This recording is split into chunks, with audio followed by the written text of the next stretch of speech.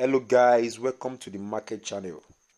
So today I'll be walking you through on how to set the profit, stop loss, how to use stop limit and OCO. So before we continue, if you have not subscribed to this channel before, please kindly subscribe now and smash the like button for this video and also put on your notification. Please do so. Thank you very much. Let's continue. So I want to set the take profit and stop loss. So let's assume the coin I want to set for is dot. That's polka dot. So I will click on my search bar and search for dot. So if your own pair is with BTC, you want to sell back to BTC, you choose dot BTC. If you want to sell back to USDT, dot USD. If it's Ethereum, go for that. But I'm going for dot USDT. So I'll click it. So I'll be choosing sell since I want to set the take profit or stop loss. I'm not buying. So currently I have some little dots here in this account, and which is 0.45. So now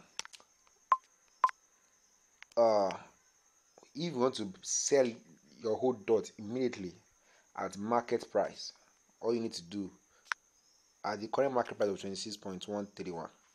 So all you need to just click on this limit and click on market, then click on 100%. If I'm selling the whole dot I have, then I will click on sell. So immediately it will sell everything. Do you understand? All my dots here, it will sell it immediately at the market price. So but let's say that what do you call it? Let's say that I want to pend my dot. So I want to set the stop loss. So the current price, let's assume I just entered the dot trade at this current price of $26, and I want to set the stop loss. What I need to do, don't forget to be at the sell button, not buy, sell. What I need to do is that okay, I want it to be that when dot reaches the price of $24, stop me out of this trade. I don't want to be in this trade again. So this first box you see here, this stop USD, I'll put $24. The second one I'll put same amount, just repeat the same amount, $24. Then 100%. Do you understand? Hold my dot, then sell. Once I click on sell, it will pend it for me. So you see it here. So whenever the price reaches $24, the market is going to take me out of this trade. Do you understand? That's my stop loss. So that's for that. And also if I can cancel it. So and also if I want to use this stop limit to set a take profit, maybe I want it that when dot reaches $30, help me close this trade. So I'm okay with that. So I just click the price of $30, repeat $30, then 100%, then sell. So and if it's not 100%, what to say, just click it there or edit the figure yourself. So sell.